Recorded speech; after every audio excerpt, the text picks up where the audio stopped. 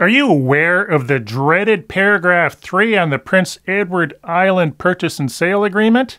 Well, it's not exactly dreaded, but sometimes it's overlooked. You see, in Prince Edward Island, we have the advantage that our forms are pretty well standardized, in as much that we're not customizing typically paragraphs, inserting and retracting or removing paragraphs. The forms are the forms, and they're updated from time to time.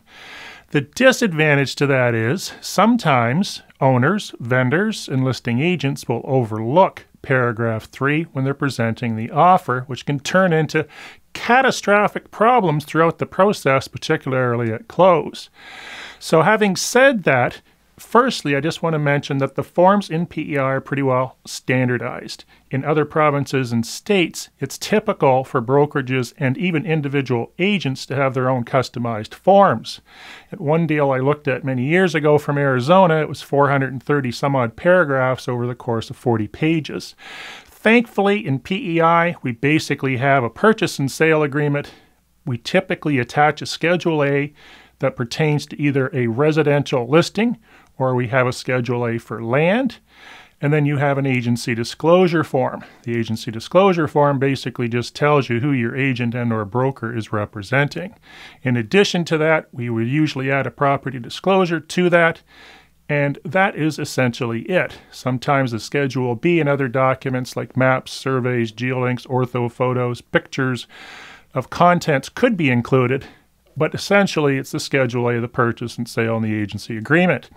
Having said that, what happens sometimes is when these offers are presented, the agent or broker may go over them so fast that they miss paragraph 3 and its contents, and there's a reason for that. Getting back to the presentation of the offer, typically all people are concerned about is the price and the closing date. Most of the time, there's going to be some inclusions. The inclusions and the common sense items are spelt out clearly in paragraph 3, page 2 of the purchase and sale agreement at the top. The challenge is the paragraph font almost blends with the rest of the agreement, particularly the first line, as I'll show you in this illustration. The first line assumes the same text as the paragraph and sometimes could be missed, even though someone has initialed millimeters away from where the items are being asked for. Paragraph 3 essentially is used to indicate what items would be inclusive or included with the purchase price. Some examples might be a tractor, appliances, dishwasher, fridge, stove, a kitchen table. Typically, agents do not want to get into the furniture, appliances, vehicles, and lawnmower business. However, sometimes purchasers will request that this stuff is indicated on the purchase and sale. My recommendation is keep it as clean as possible. Fridge, stove, washer, dryer is pretty typical. Getting into other things like lawnmowers, docks, fencing, whatever, sometimes can cause a lot of confusion.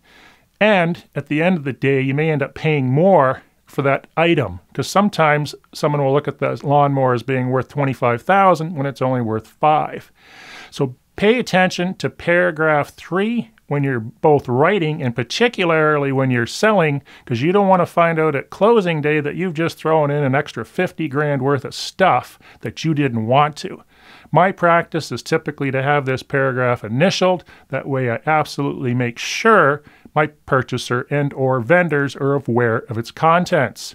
Have a great day. Thanks for watching this video. Be sure to subscribe to the channel, press the little bell symbol beside it, and if you have any questions about PEI real estate or Prince Edward Island in general, put them in the comments below.